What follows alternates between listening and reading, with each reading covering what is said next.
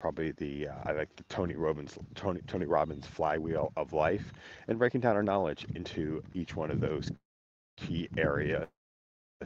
and then starting to fill the bucket with what we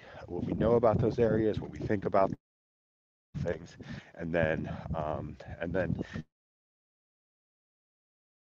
being able to ask questions about it, especially when we're trying to create something new, when there's like a gap between where we are and when the experience of what we're building and creating might not be as, the experience of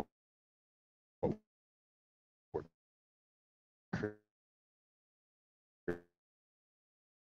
creating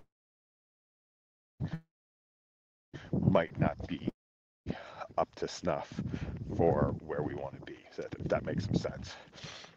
So the there's a tool called Delphi, which I just learned I can actually act with via chat. Probably won't go that far right now with the audio version to be able to call into and to be able to chat and to be able to get some of the recordings of those conversations to start to some of those conversations to start to work with. But then we want to get to like what's the structured way of what's a structured way of one creating our information, and then two, what and then making it usable, and then also enhancing the quality of what we put in there so we can have doing some of the self-coaching that we want to